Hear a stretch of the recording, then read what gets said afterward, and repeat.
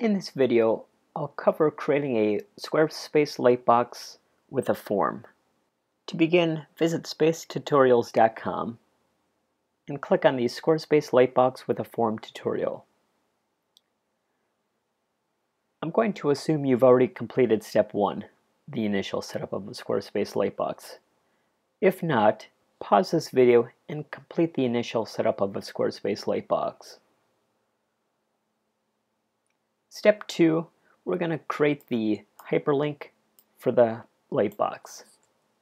Highlight the code, copy the code, go to your Squarespace Lightbox, and for the page that will contain the Lightbox, click on Edit, add a new block, choose the code block, delete the code that's there, and then paste in the code we just copied from the tutorial. Go back to the tutorial website. For step 3, we're going to insert the code for the Lightbox, which contains the embed code for our form. And in this example, I'm using a Wufoo form. So highlight the code, copy the code, go to your Squarespace website, and then paste in the code we just copied from the tutorial website. If you have your own Wufoo form, you can embed the code.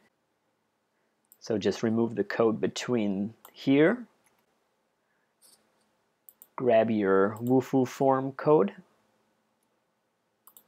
and then paste in your Wufoo form code. Now, you'll want to follow these same steps if you have a different third-party form. Click Apply, and then click Save. Since we're in Edit mode, click the Refresh button.